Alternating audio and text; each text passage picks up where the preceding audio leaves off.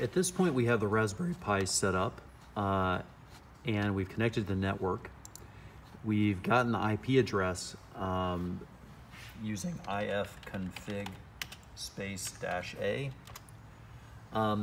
And this we can use to connect from Linux through SSH in the terminal, or we can connect from Windows using PuTTY, or from iOS in the terminal. Okay, so at this point though, this Raspberry Pi is connected to a local area network. And that means that this IP address, if we were to go to Starbucks or to another location outside of the firewall, would not work, right? Because this is being given by a local DNS server. It's not a public IP address on the internet. All right, so we want to go ahead and be able to access this Raspberry Pi from anywhere. So what we're going to do is we're going to try to use the easiest way possible. Okay, so we could use an SSH tunnel. We could use a VPN and just automatically update our IP address to a domain name. But the easiest way is to install remote support software. Okay, so, and there's lots of different versions of this, like Regina, is it machine, No Machine, Desktop Anywhere? Anyway, VNC, there's a couple different VNCs. The one that's been around for a long time that seems to work quite well, even though it's commercial, and I wouldn't trust it in a secure environment, but you know, this is an educational setting, is TeamViewer. Okay, so we're going to go ahead and install TeamViewer. So let's go ahead and open up a browser. So TeamViewer needs to be installed on two computers. So we have a computer that acts as the server. In this case, that's the Raspberry Pi. That's the machine that's being controlled. And then you have a machine that acts as a viewer. Okay, so basically it has to be installed in two places.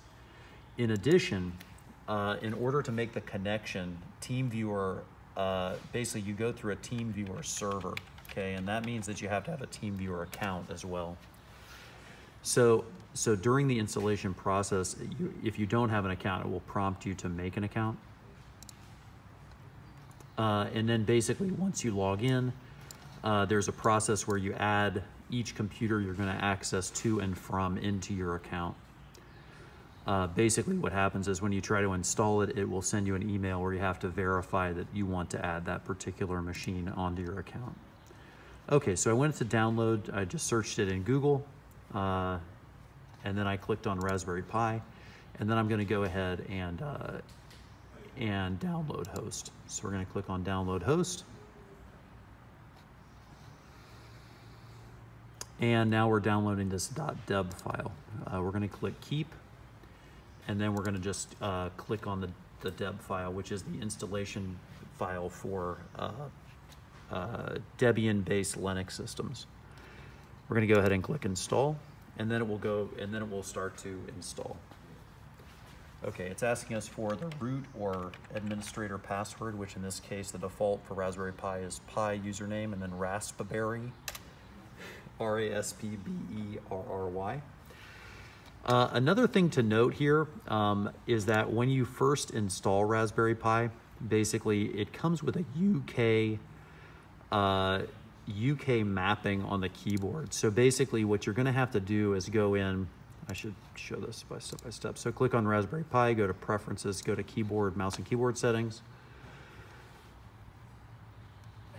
Click on keyboard layout, and then basically you need to change this to English US, and the reason for that is that the labels on keyboards in the US show the @ symbol above the 2, but the @ symbol is not above the 2. You can't get to it by clicking Shift 2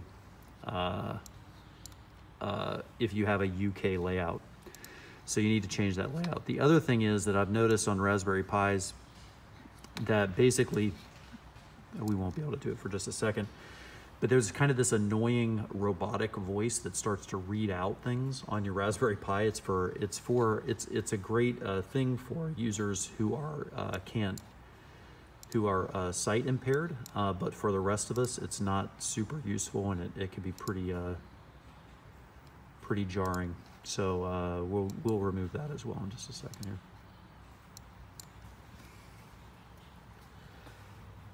Okay, so we just accepted TeamViewer ELA, so that's a user agreement.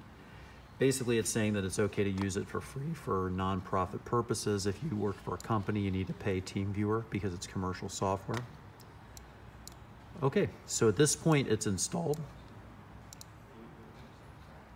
Okay, and now we're going to go ahead and grant easy access. So you see right here this grant easy access.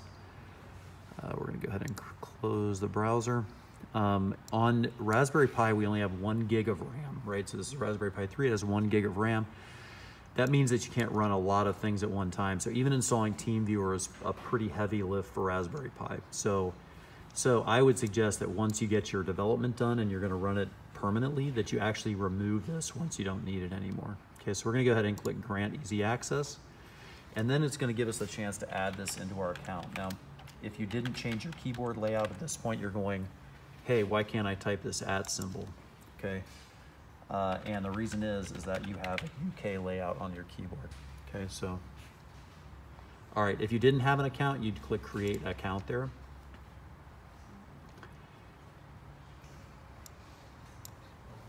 Okay, so I clicked Assign.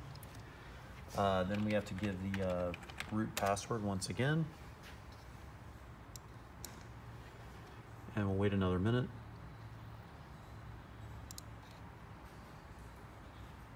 Okay, and there we are all logged in. So at this point, we also want to set a couple of options.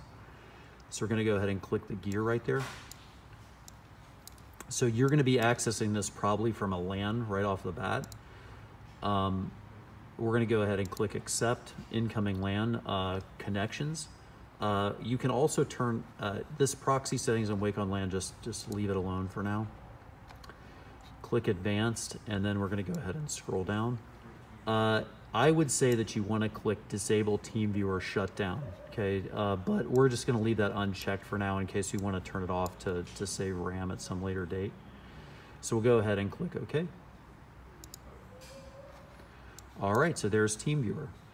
It's all installed and it will restart automatically whenever you start up your computer or wherever you start up Raspberry Pi. Okay, best of luck. In the next video or a subsequent video, we'll show how to connect to it from a remote computer.